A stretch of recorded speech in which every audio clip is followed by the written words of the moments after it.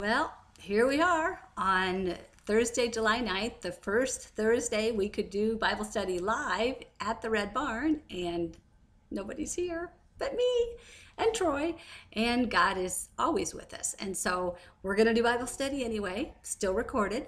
My plan had been to have a live Bible study with people here and then to record it afterwards. So in a way, it's a blessing for me because I don't have to or don't get to do it twice. So I'm kind of thankful for that. But at the same time, I would have happily done it twice for a few kids to have come. But you know what? It's so hot out. I'm kind of glad you guys are home because hopefully you're in air conditioning or there's a nice fan in your house and you can stay a little cooler than it is outside because it is hot. Well, let's get started. We're going to have our normal opening prayer and then we'll jump into the actual. I had said I wouldn't finish John without all of us being together, but I think we're going to. I think we're going to go ahead and finish the Gospel of John. So if you don't get to watch it, you can always go back and watch it later because it'll be on YouTube and on Instagram. So, well, let's pray to get started. Father God, I thank you so much for today. I thank you for the word from the daily Bible thought this morning from 1 Thessalonians 5:18, the whole idea of being thankful in all circumstances, for this is God's will for us in Christ Jesus, for all who belong to Christ Jesus. And God, I am thankful that there is an opportunity to use social media to get your word out. I'm thankful for beautiful sunny days. We're thankful for the rain yesterday that some of us got, but thank you for your constant presence and that you love us. And I do pray for all the kids that you would help them to want to watch Bible study, to want to read the Bible on their own, and to be thinking and praying and spending time with you all the time. And just pray for this Bible study to be what you want it to be. I pray that you'd only allow me to speak the words that you want me to speak. In your name, Jesus, amen. All right, we're ready to get started in John chapter 21. This is new ground, guys. We have never studied this part yet. This is the last chapter of the Gospel of John. So there's a guy out there, you know who you are, that you had said you had in mind the next gospel for us to study. So you better be coming up with it because I got to start studying. So we'll have 3 weeks left in the Gospel of John. It'll take 3 weeks, I think, to do the last chapter. So tonight we start with chapter 21, and the first verse says, later, that means after, because we had, remember the first day Jesus rose from the dead, that Sunday, he appeared to his disciples that night, and then 8 days later, he appeared to the disciples again with Thomas that time, and this is after that. Later, Jesus appeared again to the disciples beside the Sea of Galilee. This is how it happened. I love that. What an opening. You know, John's like, hey, get ready. This is how it happened. So we're going to see how it happened. Sea of Galilee, someplace they would have been very often because they were fishermen, many of them. Verse 2, several of the disciples were there.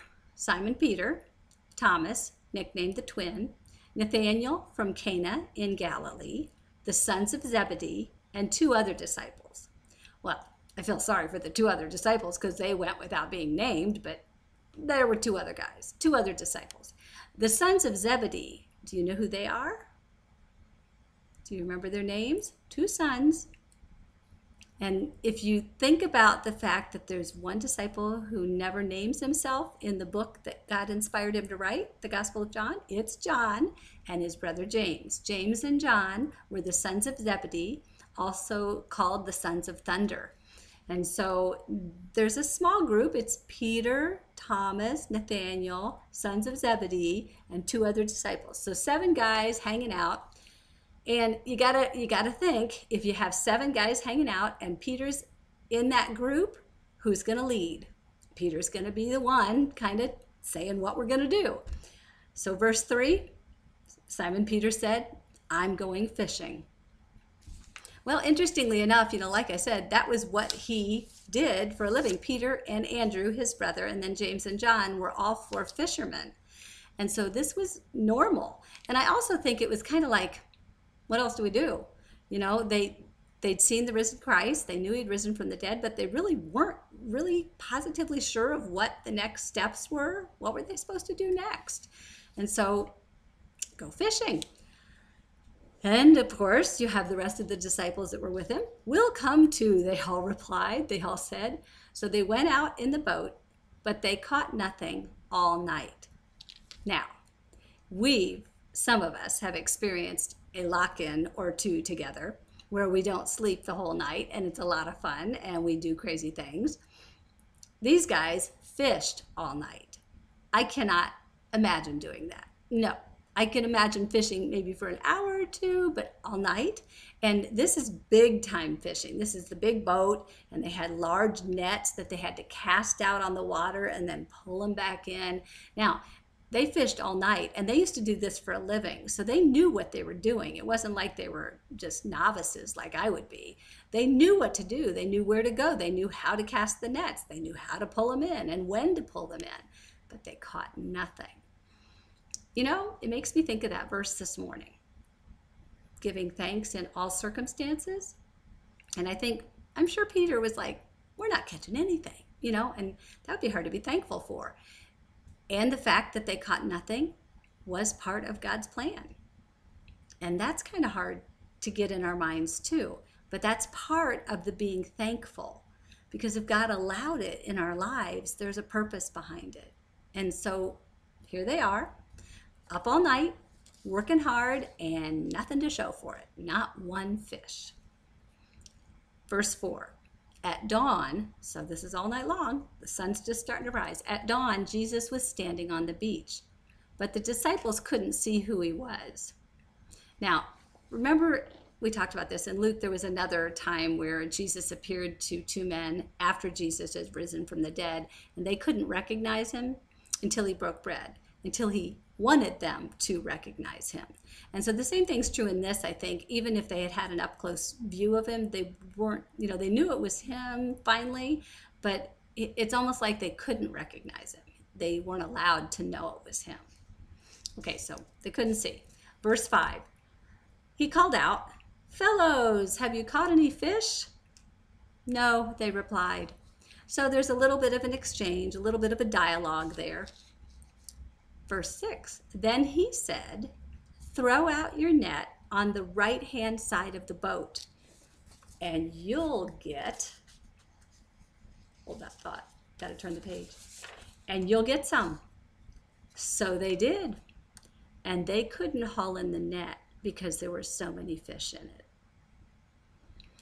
Wow, this is God at work. This is a miracle.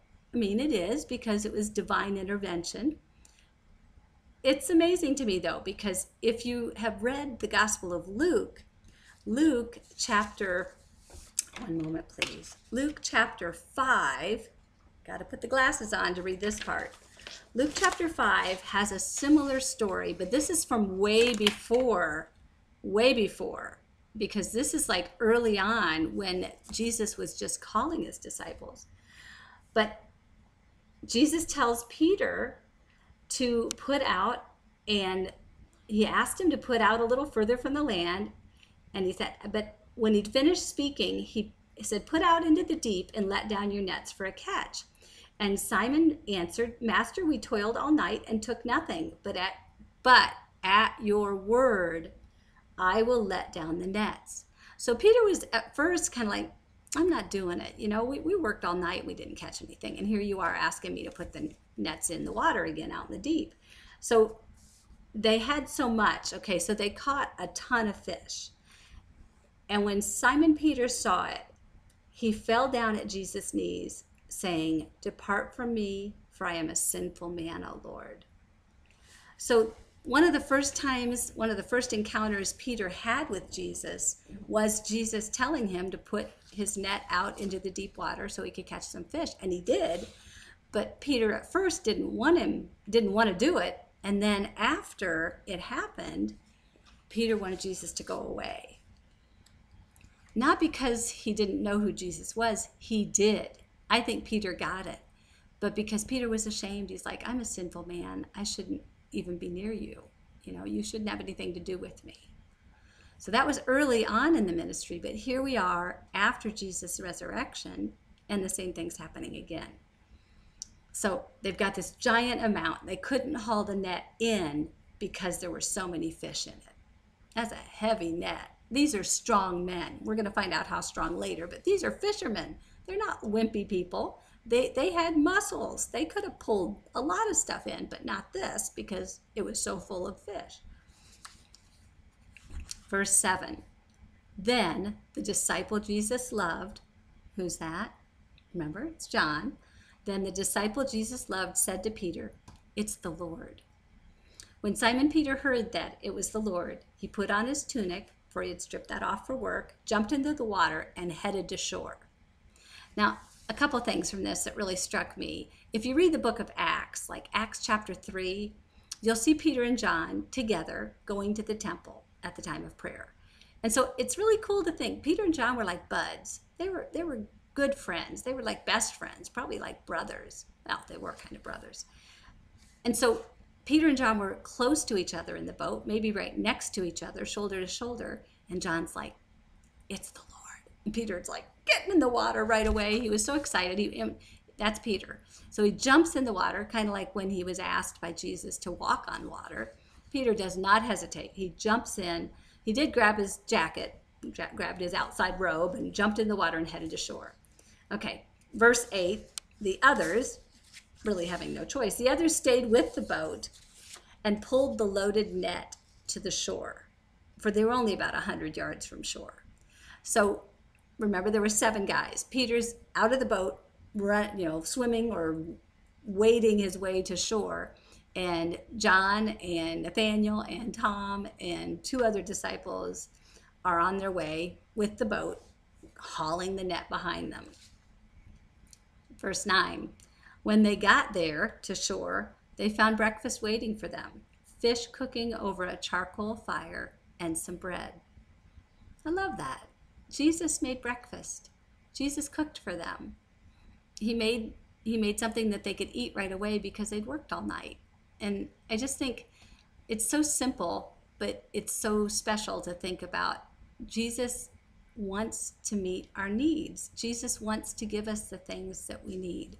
And he loves us. He knows what we need. So anyway, he made grilled fish and bread. And I don't know about you, but my favorite way to eat fish is if it's grilled. And so there it was.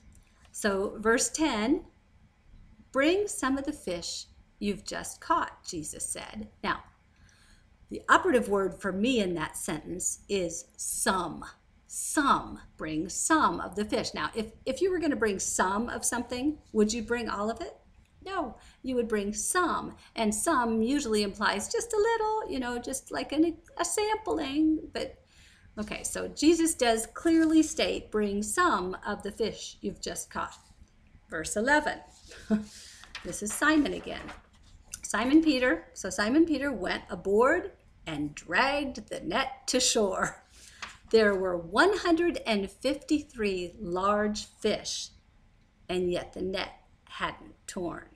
Now, a few things in that. The fact that Peter was able to do this, remember how hard it was for them to even haul it in? Now, it was in the water, and so you're hauling water and fish, which would have made it heavier. But still, 150 big fish. These are large fish, not small fish. And Peter just brings it in himself. So Peter had to be this muscle man. I mean, he was a strong guy. You don't want to mess with Peter.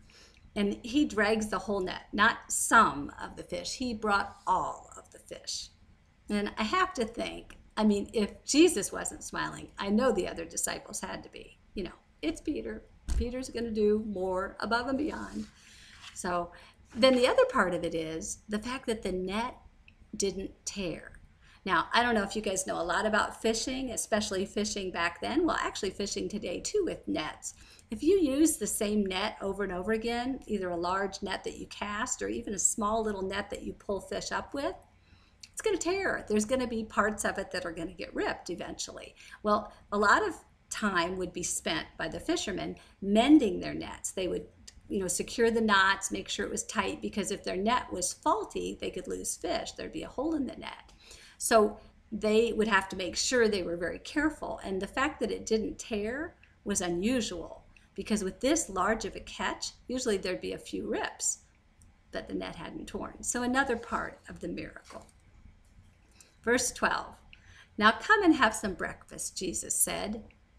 None of the disciples dared to ask him, "Who are you?" They knew it was the Lord.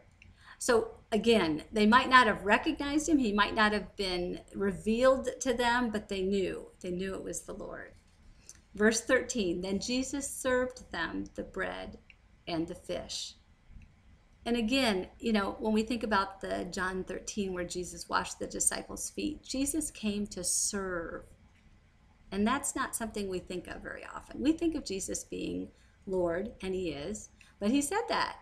If I, being your Lord and teacher and your master, have served you, then you need to do likewise. So he served them breakfast. He brought them their food. He acted as a servant. So that would be a challenge tonight to think about, how can you help tonight with your home meal? How could you serve? How could you maybe help fix it? But if not, help set the table or do something to help with serving tonight. Try to make that a priority. Verse 14, "This was the third time Jesus had appeared to his disciples since he had been raised from the dead." So it's not the last time, but it's the third time. And he was risen on earth for 40 days. So there's 40 days. And you know what? We don't know what happened in every one of those days.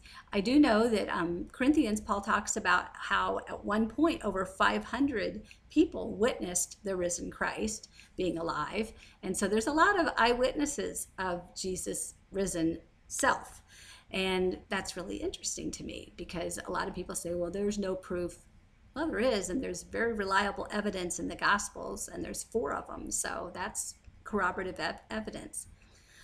All right, well, that's it for this chunk of John chapter 21. I really encourage you guys to read it yourself. Find out more about what went on. Think about it. Imagine it. Picture it in your mind. Picture this giant catch of fish and Peter yanking it out of the boat and pulling all of it on shore so he could bring it to Jesus.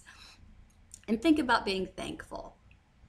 Be thankful for what God's given you, whatever it is, and thank him in all circumstances, like the daily Bible thought this morning. So let's spend some time in prayer, and then we're going to close. But I do pray that, we haven't had, I don't think there's been, I'm trying to think if there's been anyone that's reached out after a Bible study to say what they thought, or we would love some feedback. I would love some feedback, and I do need to know which gospel will be next. So be praying about that or thinking about it and get back with me. But let's pray, and then we'll close. So, Father God, I thank you so much for this opportunity to study your word. I do pray that someone will watch it and be encouraged. I thank you for this opportunity, and I thank you for all circumstances that happen in our lives, because we know you're with us always, and you plan and purpose things that are better than what we could imagine or even contrive. Please help those who are practicing in football, or really pray for the football players tonight. I was thinking of that a lot of them are out in this heat. I really pray your protection. I pray for those who have to work outside, that you would protect them. And we do pray for relief from the heat, and we pray for relief from COVID. We pray for a solution, a cure, and a vaccine. And just help us all to stay safe this summer and give kids a lot of fun as they're outside a lot more or swimming. But just please keep them safe. Ask all this in your name, Jesus. Amen. All right. So thanks for being here, for Bible study, and I'll see you next week.